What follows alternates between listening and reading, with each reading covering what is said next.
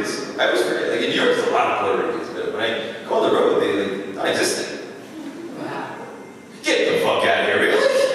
No, you're not. You're really. You look like the whitest guy in the world. Are you really happy?